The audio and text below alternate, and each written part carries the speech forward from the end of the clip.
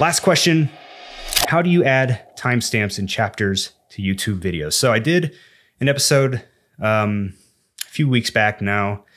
It was actually a 3-part series breaking down a guide that YouTube put together about how to optimize podcasting on YouTube. Go check out those episodes if you haven't.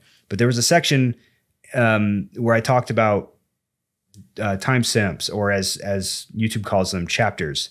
And I guess I didn't break it down simply enough as far as how to add timestamps. So I had a couple of people asking questions. So if you've ever been watching a video and you look at the little playhead at the bottom of the video, there's some dash line and you see dash lines.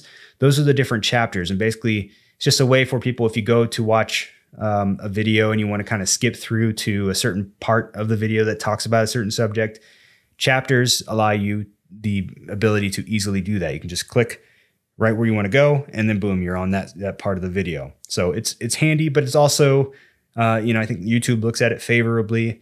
I think it also gives, it would have to give a little bit of search engine juice because you're putting extra keywords in your description, things like that. So timestamps come in quite handy, and YouTube themselves recommends them. But how do you add them to a video? It's super simple. All you have to do is type them into your video description. The one thing you have to remember to do, however, is you have to start at 0. So what you would do is go into your video description, type 00:00, type in show intro or whatever subject happens to be the first of your show. And then you hit enter. On the next line, find the timestamp of when the next subject begins. Let's say it's 2 minutes, 11 seconds. You would then type 02:11 and then give that a short description. Enter, continue until you get to the last one, whatever it might be. And that's it. But the only way to activate it to start working is if you start at 0.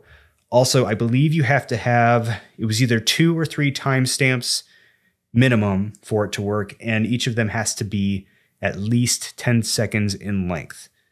If any of that is wrong, I'll put a little clarification right here, but I believe those are the requirements in order for timestamps to work.